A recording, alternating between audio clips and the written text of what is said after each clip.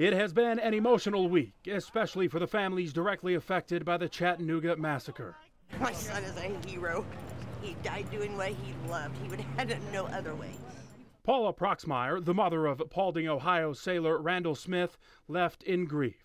Smith was the 5th U.S. serviceman to die at the hands of what the FBI is calling a homegrown violent extremist.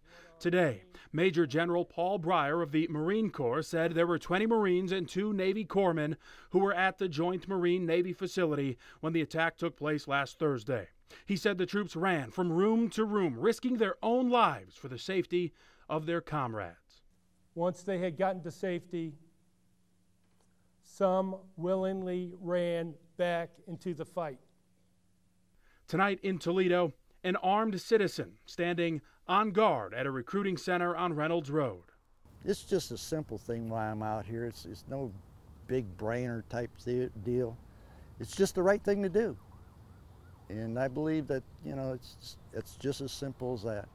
Meanwhile, the 5 victims of the attack in Chattanooga, and as we've now learned, more than a dozen others, all being hailed as heroes.